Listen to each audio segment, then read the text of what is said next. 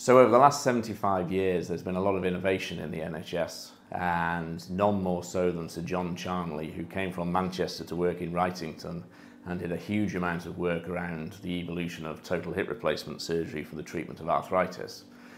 Charnley himself was one of the biggest innovators that there's been in the NHS, and we've obviously moved on a lot since then and continued to innovate and make changes where that can improve on patient experience and patient outcomes. So Ian has been known to Wrightington for several years now. He's 61 years of age, but he actually came to us when he was in his early 50s with predominantly arthritis in his left hip, but eventually culminated in having a hip replacement 4 years ago. Unfortunately, over the last few years, he's then developed problems with his other hip, so we brought him in today to replace that hip.